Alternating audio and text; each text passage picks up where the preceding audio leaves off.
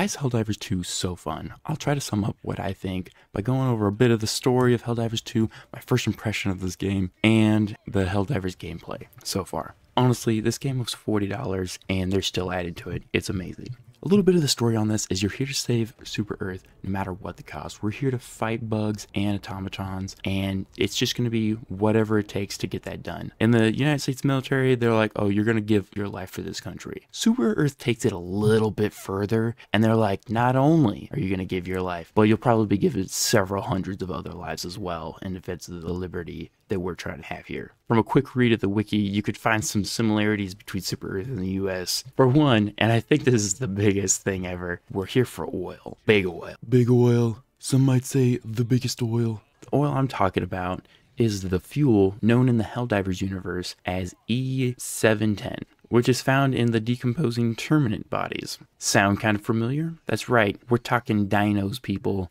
We're talking decomposing bodies, turning that boy straight into fuel. Call the young kid dino enthusiasts because dinos are back on the table. Well, at least what we're using them for now. If you want to read up on it, I'll leave a link in the description. Alright, so my first impression of this game was, I was like, no bugs, only robots.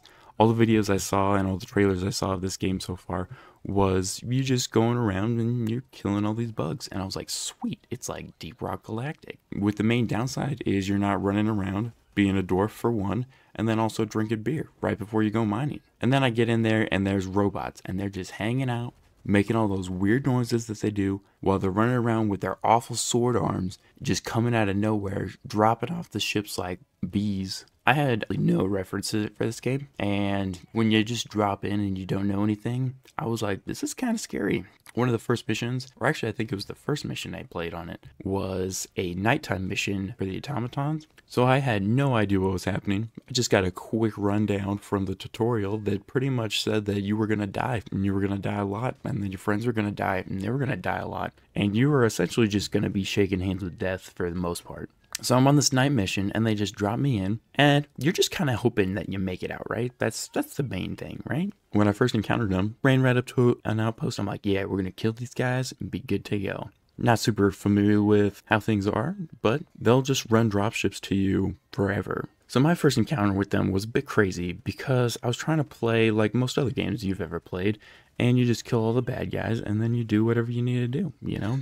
Sort of completing the mission while under fire is not really something that I personally care for.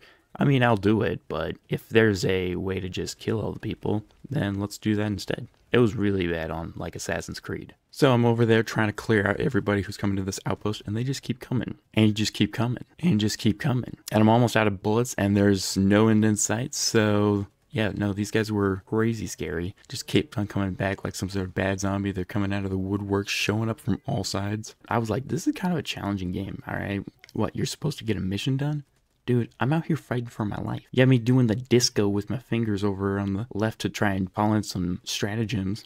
And my newfound neighbors are shooting at me with everything they've got. And my newfound neighbors who aren't here to give you a cup of sugar. Instead, the language gap has them being like, a pound of lead seems about right. So getting missions done in the first part, you're like, well, I'm glad they have rank 1 missions. The game was also really fun just because you could go in there solo, but then you can call in your buddies. You can have like a whole squad come in. And this is something that I've always found great with games. With this one simple trick, you can double the number of enemies that you're fighting because now you have your friends to deal with as well, who have killed me almost as much as them. The guns were sweet, man. Tell you, when you're first starting out and you've got essentially nothing, you're just looking around and you're seeing everyone else's really cool guns, and you're just like, oh, I can't wait to get them. I'm just drooling over here. I remember using the autocannon for the first time after my squad mate just got jumped, and then I picked it up. He wasn't too happy about it. The feeling of dishing out some of that sweet liberty to those poor robots was great. I was just happy to be doing a little bit more than tickling them, which is what you feel like with most of the beginner guns. I remember it hitting harder than like a Mack truck. I still love that weapon, and I pretty much use it all the time now. Next, we're going to go on to the gameplay. So one of the sweet things I find is the third person. Unlike first person shooters, which you'd find most of the games that are similar to this would be, they're actually third person, And this is great because you can see your character. I remember playing Far Cry 5 and thought it's just pointless to change your outfit because you'll almost never see it. In Helldivers 2, you're good because you're going to be able to see it. It's also great because you can see what's going on around you, gives you a little bit more lay of the land.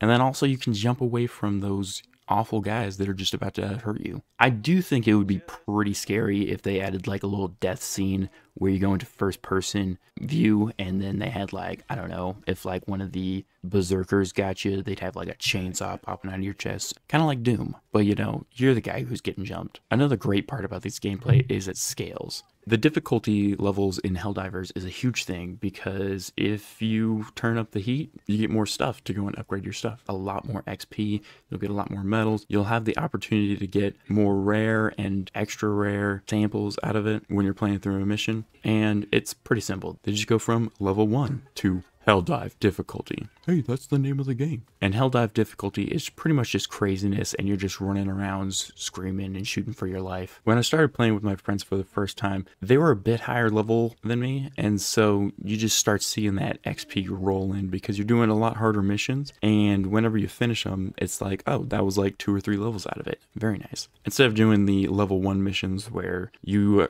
are going to have to do quite a few just to get 1 level out of it, but they're going to be really easy and really good for beginners. I love that there's the quests and then there's the side missions, because the big quests feels like they're, you know, they actually kind of matter, and they're also difficult enough and they're going to be long enough that it's going to take a bit to do them. So the main quests are big enough to matter, and they're rewarding when you finally get it done. Doing the main mission is so important in Helldivers 2. If you don't do the main mission, you'll miss out on getting any medals that you pick up, and you'll get almost no XP. I've done it. You will get to keep the samples that you pick up along the way, so that's kind of a bonus, so you can somewhat salvage a mission while you're going through, and you won't be wasting around. For the side missions, you pretty much go around picking up random things, discovering little points of interest around the map, and it's just nice to have it break up those really long missions. Some of the longer games are about 40 minutes long, and you'll always just have something quick and nearby to run and go do. It just breaks up the gameplay, and it's nice. Another thing about the side missions is if you're on a huge map, it could be a pretty good idea to have like just one of your guys run around and go do some of the side missions while the main group focuses on the main mission. This is also super good for escort missions as well.